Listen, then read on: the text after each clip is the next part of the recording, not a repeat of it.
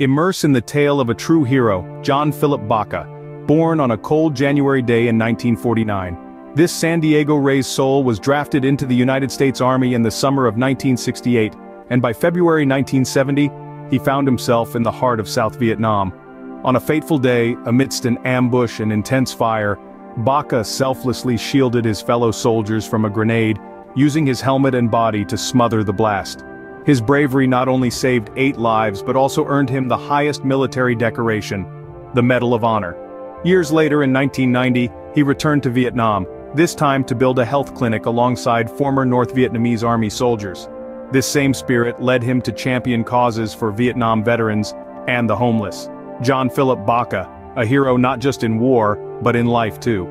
This was Adam Zane for World History Explored. Please like, share and subscribe to my channel. Thank you.